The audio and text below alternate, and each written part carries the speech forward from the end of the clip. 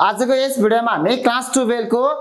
एन्युटीज भन्ने च्याप्टरको बारेमा केही छलफल गर्दैछौँ। यो च्याप्टर भनेको तपाईको लागि एकदमै इम्पोर्टेन्ट छ, किनभने यो च्याप्टरबाट तपाईलाई सोधियो भने क्वेशन सोधियो भने तपाईलाई 5 मार्क्सको क्वेशन सोधिन्छ र हाम्रो सिलेबस अनुसार यो च्याप्टर एकदमै इम्पोर्टेन्ट छ, किनभने मोडल सेटमा तपाईलाई यो एन्युटीजको एउटा क्वेशन राखेको छ जसले चाहिँ 5 मार्क्स क्यारी गरेको छ र यही भिडियोको बारेमा आज हामी केही नयाँ कुरा सिक्नेछौँ। अब तपाईलाई यो च्याप्टरमा सोधिने क्वेशन भनेको नर्मली दुईटा बेसिसमा सोधिन्छ है। एउटा इमिडिएट एन्युटी भन्ने र अर्को एन्युटी ड्यू भन्ने क्वेशनबाट सोधिन्छ।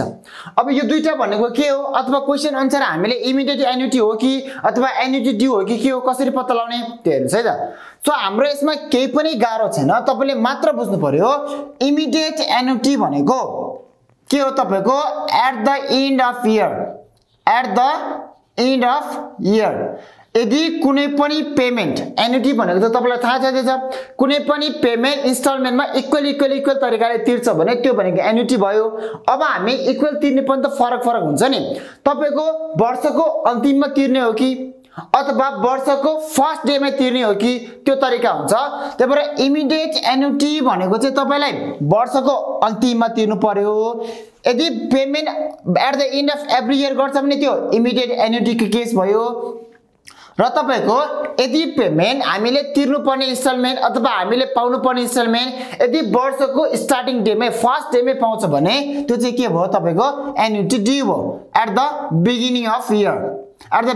इयर भनेको तपाईको फर्स्टमा है, फर्स्ट डेमा at the beginning of year भयो। सो यसरी चाहिँ तपाईले पहिला सुरु क्वेशनले बुझ्नु पर्यो। क्वेशनले भन्छ तपाईलाई हाम्रो वर्षमा अन्तिममा तिर्यो कि अथवा वर्षको पहिलो चोटी तिर्यो पहिलो टाइममै तिर्यो त्यो तपाईलाई भन्छ, त्यही अनुसार तपाईले यो बुझ्नु पर्यो। किन यो दुईटा फरक छ भने तपाईलाई इमिडिएट एन्युटीको फर्मुला फरक हुन्छ र एन्युटी ड्यूको तपाईको फर्मुला फरक पर्छ। Immediate annuity at the and of every year यदि हामीले वर्षको अन्तिममा तिर्छ भने त्यो पैसा भनेको वर्षको फर्स्ट डेमा तपाईको प्रेजेन्ट भ्यालु कति हो त्यसमा फरक पर्छ नि त। अनि एन्युटी ड्यू भनेको हामीले अहिले तिरेको पैसा र 1 वर्ष पछाडि तिरेको पैसा भनेको 1 वर्षको अन्तिममा तिरेको पैसा भनेको तपाईको इक्वल हुँदैन। त्यो भनेको टाइमले गर्दा तपाईको भ्यालु पैसाको भ्यालु के हुन्छ चेन्ज हुन्छ। त्यस भएर इमिडिएट एन्युटी भनेको चाहिँ तपाईले बुझ्नुहोस् at the and of every year हरेक वर्षको अन्तिममा तिर्यो भने इमिडिएट एन्युटीको केसमा जान्छ र तपाईको एन्युटी ड्यूको केसमा हो भने तपाईको पेमेन्ट के हुनुपर्छ वर्षको फर्स्ट चोटीमा हुनुपर्छ। अथवा तपाईलाई वर्षमा एकचोटी तिर्यो भने at the and of every year भन्छ। यदि वर्षमा दुई चोटी तिर्यो भने 6 महिनाको ग्यापमा at the and of 6 month भन्न सक्छ। यदि तपाईको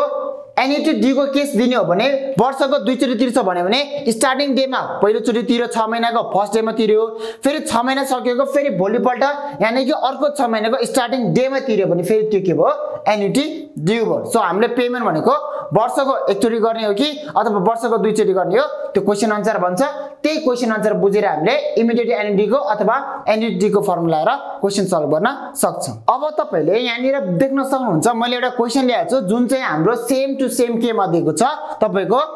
क्वेशन बैंकमा अथवा तपाईले भन्नुहुन्छ त्यो मोडल सेटमा। मोडल क्वेशनमा तपाईलाई दिएको एउटा क्वेशन ल्याएको छु मैले है। मोडल सेटमा यो क्वेशन छ, यो क्वेशनलाई हामी कसरी सल्भ गर्ने त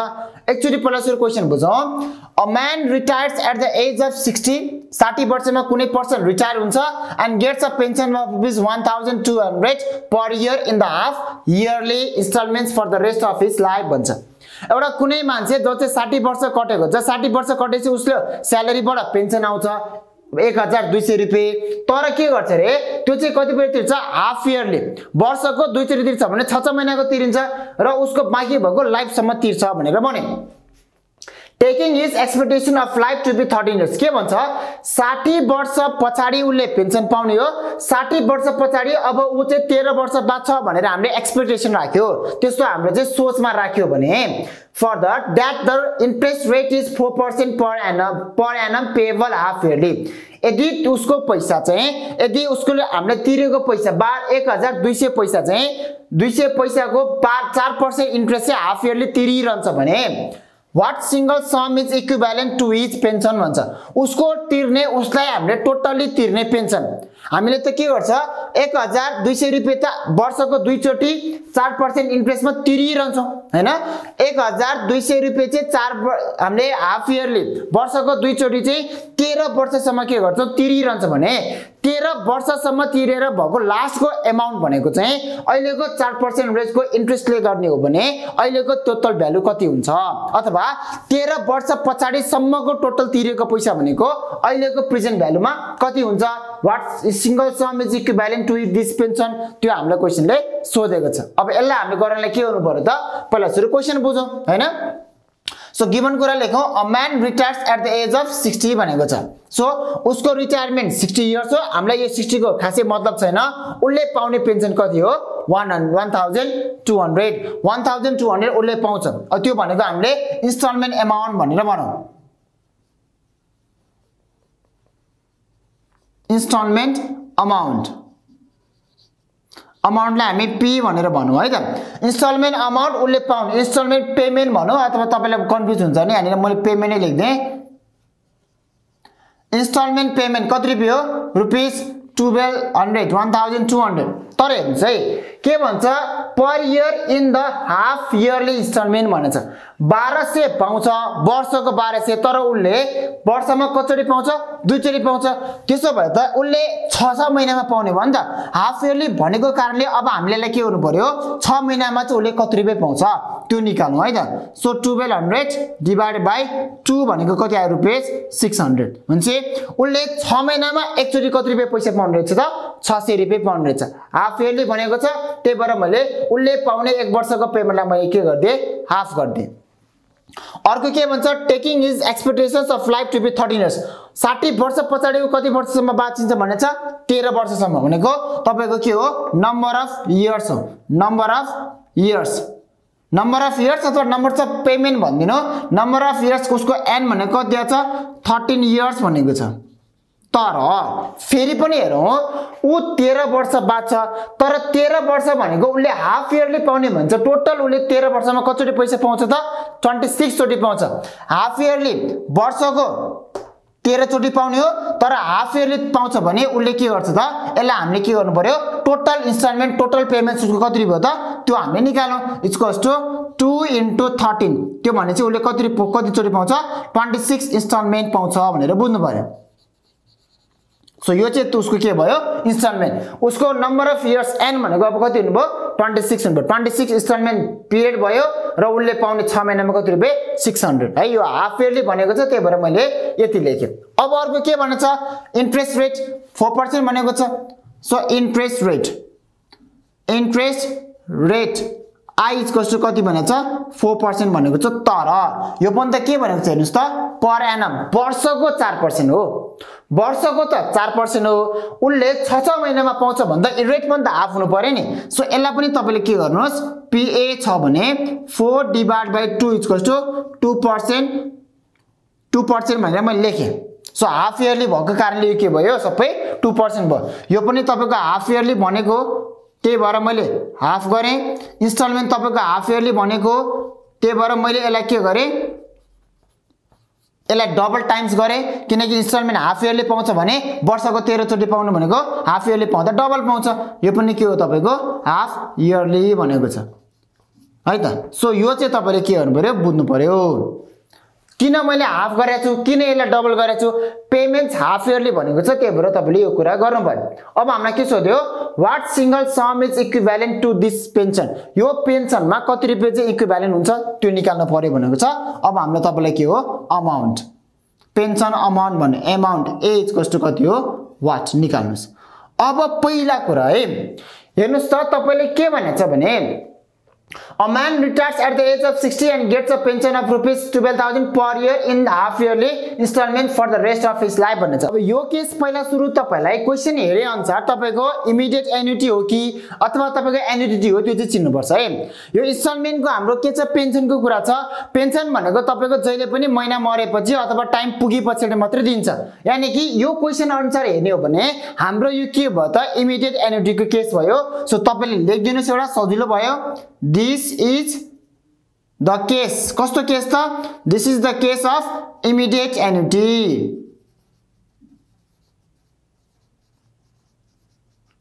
सो अब यो इमिडिएट एन्युटी केस हो भने हामीलाई के निकाल्नु हुन्छ अमाउन्ट यानी कि प्रेजेन्ट भ्यालु